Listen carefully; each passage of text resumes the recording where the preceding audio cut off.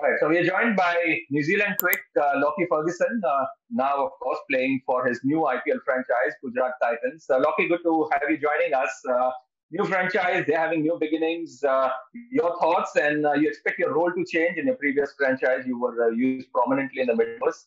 Yeah, obviously very exciting to have two new franchises join the IPL. It's turning into quite the epic competition, really, isn't it, with 10 teams now? But no, looking at our team, it's been phenomenal. I've had a lot of nice messages from the group. I'm really excited to get this year started, and I'm shooting off, I think, in about a week or so. So once we get amongst trainings and team meetings and the like, I'm sure we'll gel really nicely. But certainly looking on paper at our team, a very solid side, and hopefully I can add to that team and hopefully get us some wins.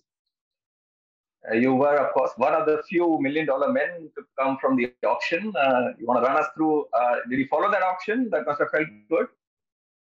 Yeah, it was pretty exciting night. It was a bit late for us here, but I did stay up for it. I was about to go to sleep, and then I got a text from Shane Bond. So I couldn't find the link, but I was following it on Twitter. So, very exciting evening for me. Exciting just to see, I guess, how many teams were bidding for me. But at the same time, looking at the Gujarat Titans, it's great to be part of a new side with new beginnings. And, of course, hopefully playing at some stage in the final at the new stadium in Gujarat as well. So looking forward to a week's time to getting over there and getting into another year of IPL. It should be great.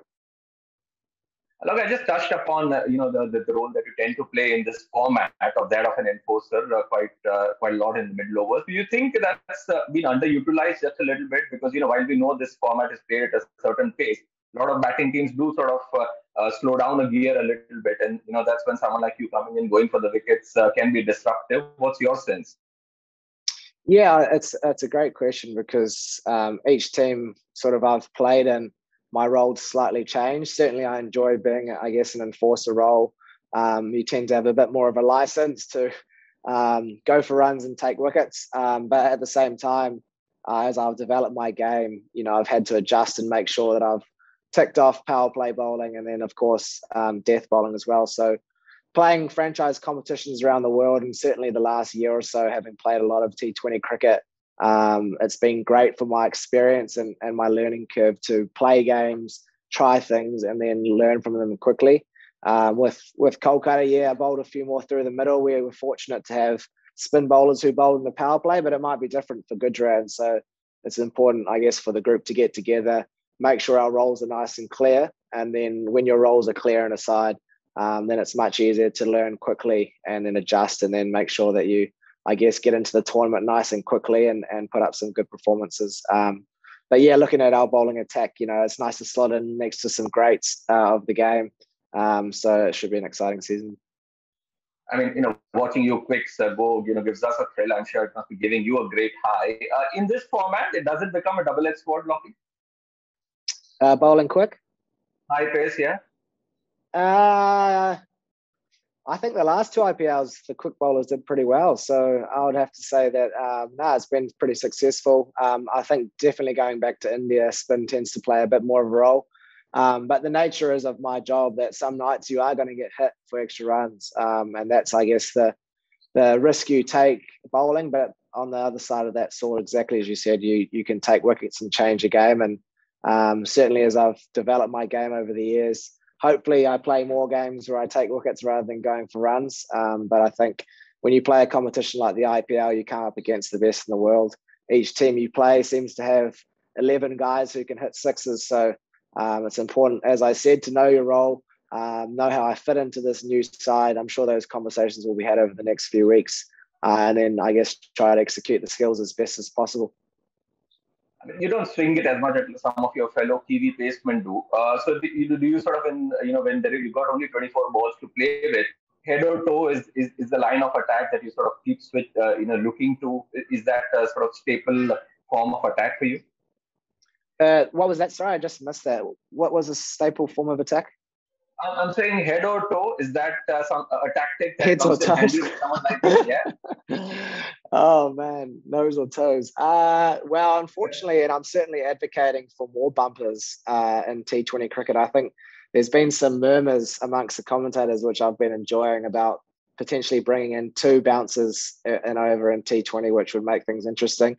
But no, look, I think being part of the Black Caps, when you have world-class swing bowlers, obviously I don't get the new ball. So I've had to develop my game in a different way, and bounce bowling has been that. So I guess, as you call it, nose and toes, but pushing a batter back, creating hesitation with short bowling, that allows you sort of to get the Yorker in.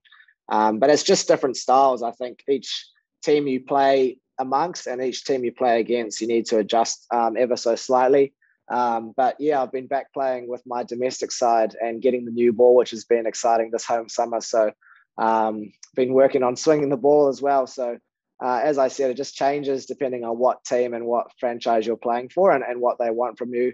But yeah, certainly looking at our side, I think Shami will be taking the new ball with how beautifully he swings it.